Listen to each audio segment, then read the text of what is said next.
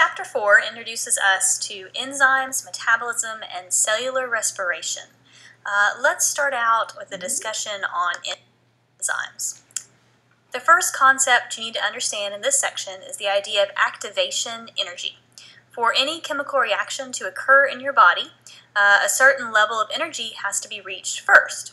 This energy is called the activation energy, and it serves as a very important barrier for chemical reactions.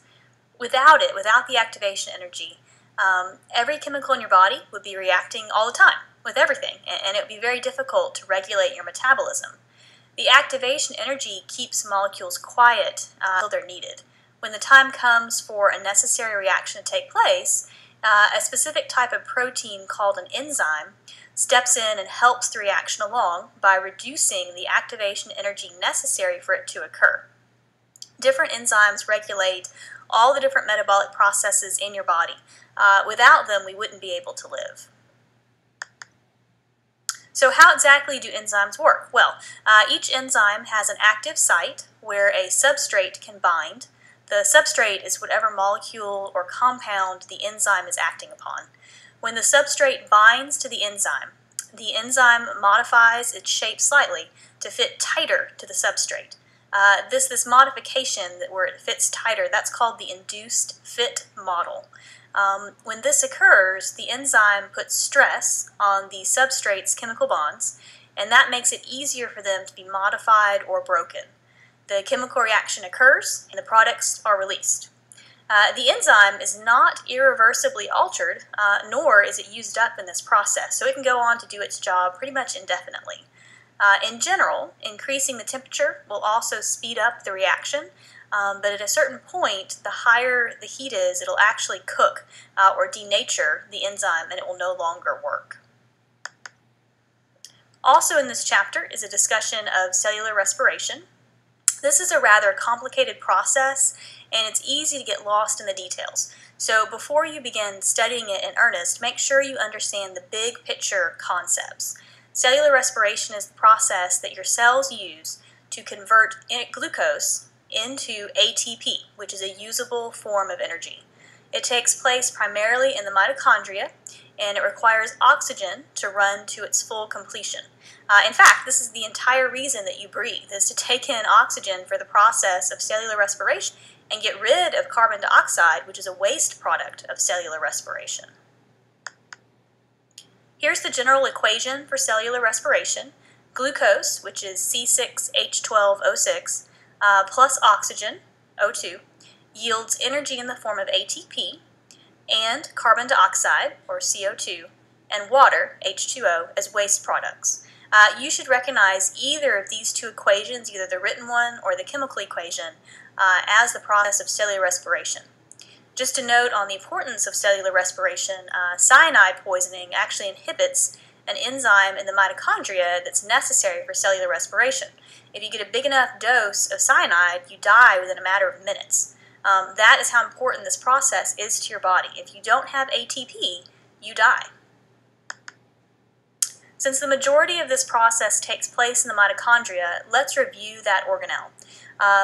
When it's an individual organelle, it's called the mitochondrion, and then when it's more than one, the plural form of that is mitochondria, but you'll kind of hear me use that almost interchangeably. So the mitochondria have two phospholipid bilayer membranes.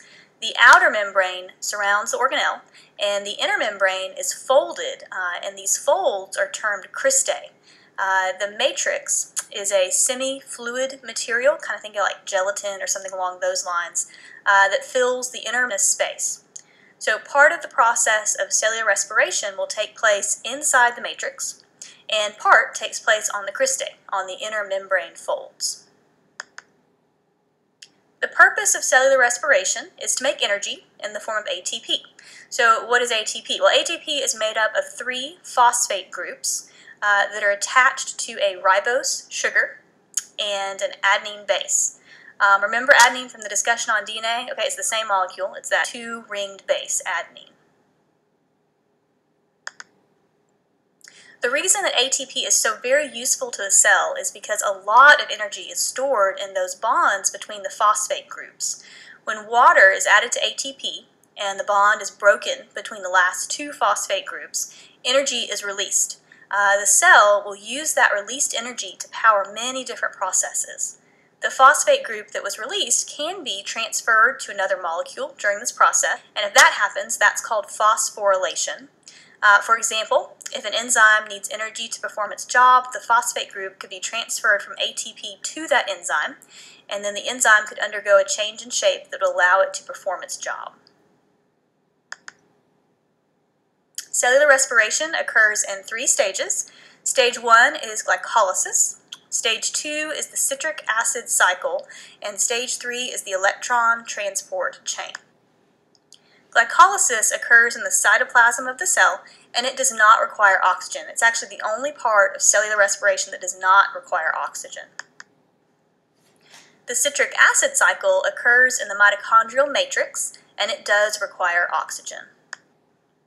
And the electron transport chain, or ETC, occurs in the mitochondrial cristae, so on that membrane, and it also requires oxygen. This is the money step. This is the step that makes the most ATP. So before you go any further in the study of this topic, make sure you understand the overall purpose of cellular respiration, including the formulas. Make sure you can recall the 3 stages, glycolysis, citric acid cycle, electron transport chain, where they occur in the cell, and whether or not they require oxygen.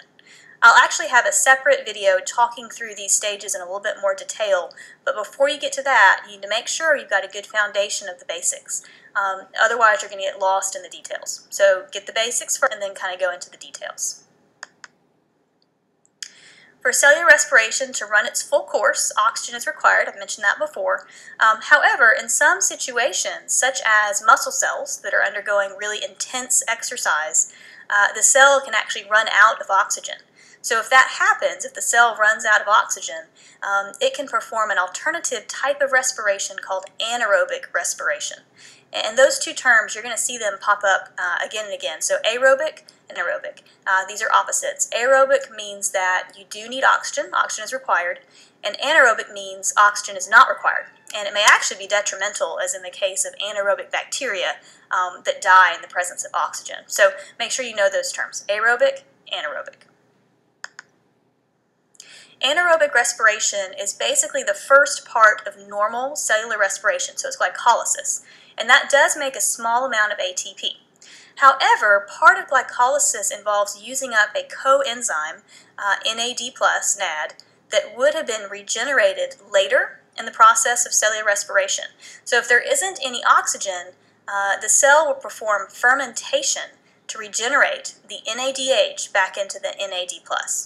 A byproduct of fermentation is lactic acid, and lactic acid requires oxygen to be broken down. This is one of the reasons that you continue to breathe really heavily even after you've stopped working out. Your body is trying to break down the lactic acid that built up in your cells during anaerobic respiration and fermentation. Now, if that doesn't make a whole lot of sense to you just yet, that's okay. Once you've gone through aerobic respiration, it will make a whole lot more sense, because we're going to talk about NADH and NAD+ when we get into cellular respiration. But basically, that molecule carries electrons. So if it doesn't have any electrons attached to it, it's called NAD+. Once it attaches to some electrons, it converts to NADH. But like I said, we'll talk about that again with cellular respiration. So just you might want to come back to this fermentation idea after you've had a chance to look at that. Your textbook discusses several diseases that are related to obesity, including diabetes, hypertension, and heart attacks, as well as strokes.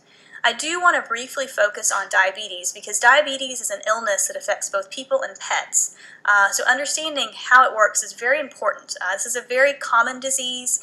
You're probably going to come across it at some point in your life. So just to make it easier on you in the future, it's better to kind of understand it now. So diabetes involves your pancreas. Your pancreas is an organ that sits near your stomach, and it has 2 primary jobs. It secretes digestive enzymes into the small intestine, and it also secretes insulin into your bloodstream. Insulin's purpose in the body is to help cells take up circulating glucose, so glucose that's around in the bloodstream, so that they can convert that sugar, that glucose, into energy through cellular respiration. So in diabetes, something happens that will prevent the cells from taking up glucose. So all that sugar just continues to circulate in the blood. Bacteria love glucose, so diabetic patients, both animals and people, are very prone to infections, among other things, such as cataracts from deposits in the lens of the eye. There are two different types of diabetes in people. Types are not really identified quite the same in animals, but they are kind of similar. So in type 1 diabetes, the pancreas no longer makes insulin at all. The cells that used to make it are just gone, and a lot of times that's because the body actually destroys those, kind of an autoimmune reaction.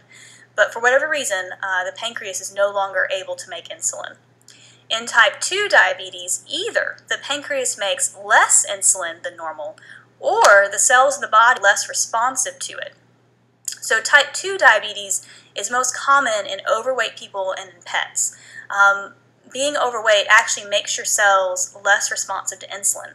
Other things can do that as well. So if you have a lot of cortisol hormone in your blood, that can do it. So people that are under stress can have problems with their blood sugar as well. So depending on the type of diabetes, type 1, type 2, it can be managed by weight loss, by diet changes, or possibly it may require insulin injections. So there are different ways to manage it, but it is kind of a lifelong disease. Alright, so that's the end of this overview. The next video is going to go into a more detailed look at cellular respiration, so definitely take a look at that, and then you'll be able to get a hold on that concept and kind of look at it in your textbook.